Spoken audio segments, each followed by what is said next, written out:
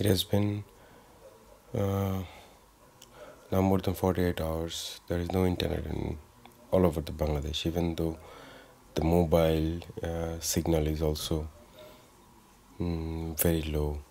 And yeah,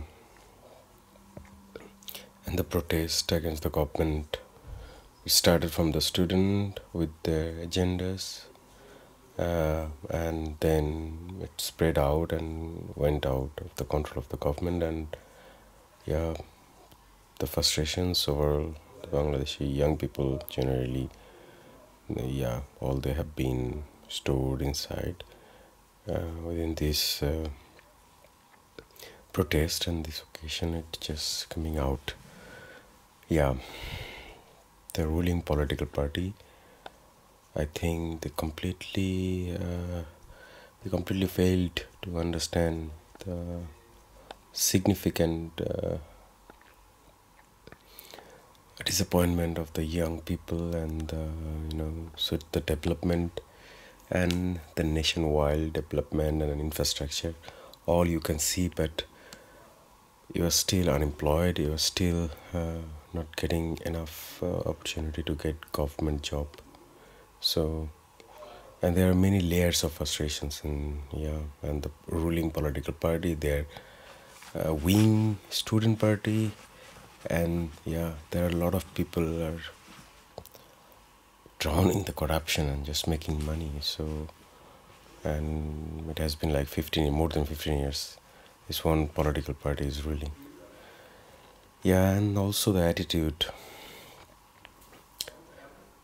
Yeah, but the country is now in violence.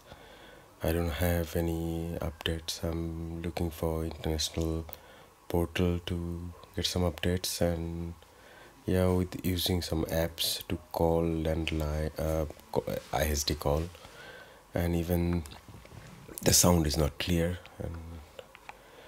But I hope things will be better soon. And yeah, there were a lot of people already dead in this violence, and yeah, and maybe there will be a resolution will come out from the High Court maybe in Sunday morning at 10 Bangladeshi time. And now in Brussels it is close to 2 a.m. So yeah, 4 hours from now there will be a High Court read. I hope there will be something positive in there. And yeah, this morning I heard a interesting and powerful quote actually from Kenzo, that in the street we don't want peace, we want justice. So the violence, it happened like from both sides, from police, and yeah, but the responsibility should be taken by the government, and they are responsible to also solve it. And I don't know how the situation will be, getting back to its position or something. I don't know. It is changed. A new Bangladesh is emerging. And apart from this massacre, student got killed by the police, and there are many places. There was fire, yeah, and there are many conspiracies theories, and these and that is going on. I don't know even how to process all of those things. Yeah, but in this time in 2024, more than 48 hours in the whole country there is no internet. It is a kind of phenomena, worldwide. This is, I don't know how to see this act. Like,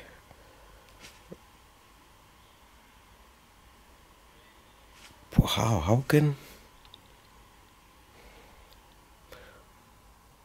police just shot on the student's chest and killed him?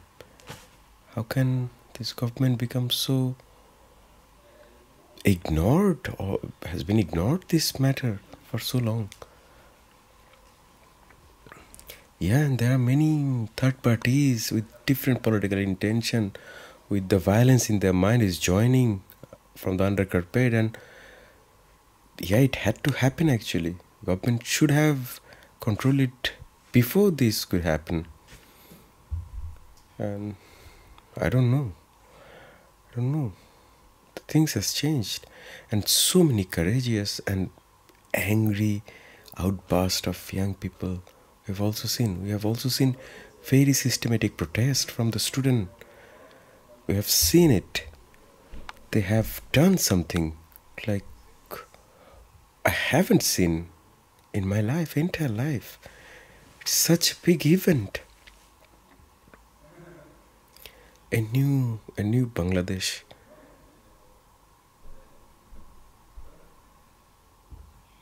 Yeah, we have to adapt from everyone's position. We have to adapt. We need a reform. We needed it. I hope we are going towards it. But losing all these lives,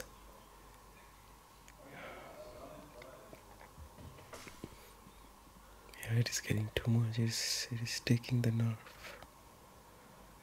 Should not be that. And the traumas it is creating, and it will leave. How we will deal with this? The polarization between people and the government. How do government will go along with it? And if they cannot, then what will be the next outcome?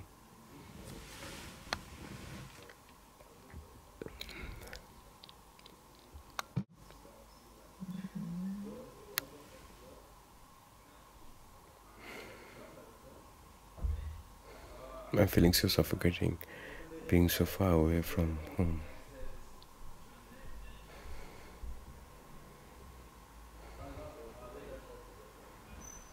I don't know how to process, but I'm trying to really understand the whole thing. And also really praying for the lost lives, lost brave students, the student movements. They're raising voice, taking the streets, and really maintain the protest systematically.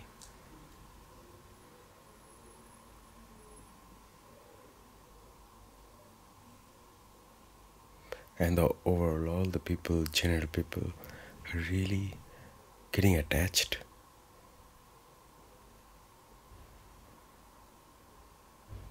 In the name of supporting the student protest. And this phenomena wasn't so common.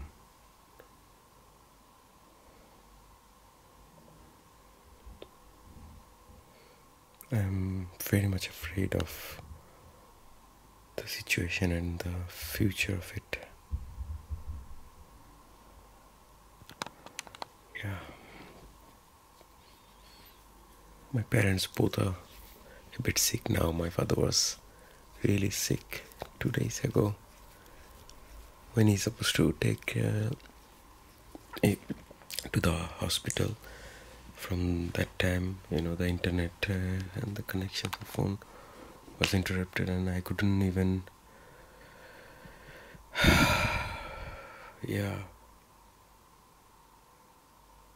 I didn't have any updates since, not since, till up to a few hours. Then when I called in the ISD call, then I got to know that okay, and two of my friends were helping, and they came from the protest actually to help me, help my father to go to the doctor's chamber, but they couldn't do it that day. And yeah, so there are a lot of families actually are also in a very vulnerable moment. The general people, the trauma, the fear, the foreigner in Bangladesh, yeah, the sick people, the people with low incomes, the people who sell things in streets, the students, their future, the parents of the students, the parents, the family members of those students who lost their life in this protest.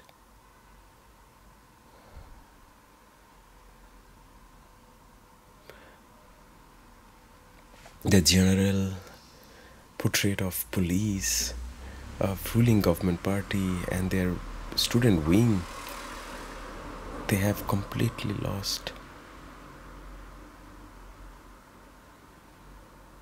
the validation in people's mind in a major way. How will they get it back? They called curfew, they deployed army and the border guard. But all the universities, the public and private, they all came together on the same issue. And it was phenomenal.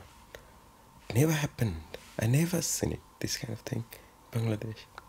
When I was talking with my friends here, and Kenzo was also talking about something that happened in France in May 68. And one of my friend, he was also talking about they had similar thing in Italy a few years ago.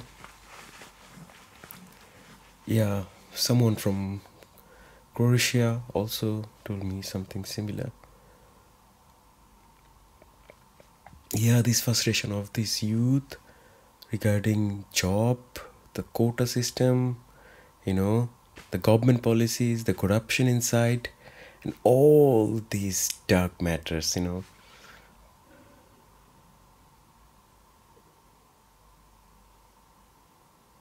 It has similar patterns, but how Bangladeshi student faced it, and I think, yeah, it was also a conflict of the gap of a honest communication between the government and the students, and these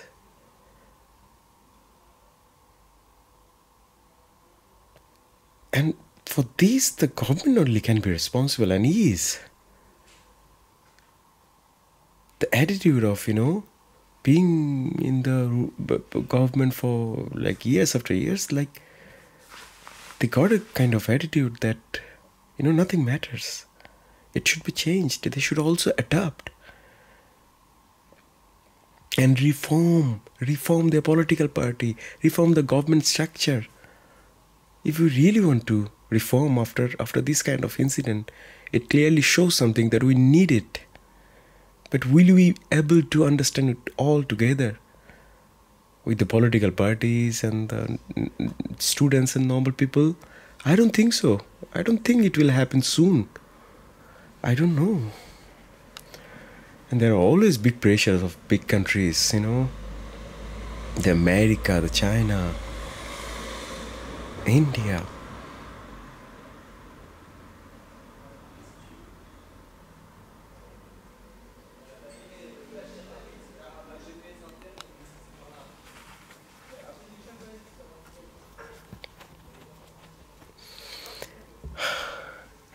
Still, my mind is not enough informed and processed, so I cannot see the whole situation. I cannot analyze it completely. I don't know.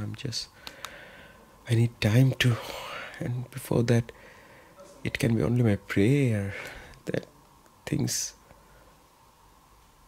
comes, a bit lesser violent and becoming normal, and soon become normal, and people should, feel that it's an independent country. We are free. We should and supposed to use our freedom of expressions, and I don't know. The situation is not like that. It will change overnight, and no, I don't know. I'm feeling a bit pressure in my chest for the last 2 days.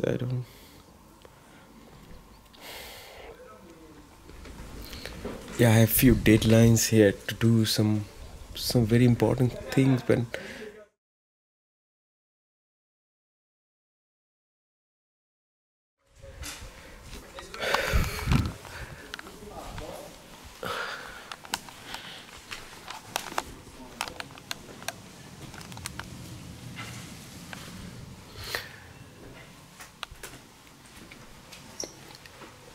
it's summer late night. There is a cool breeze.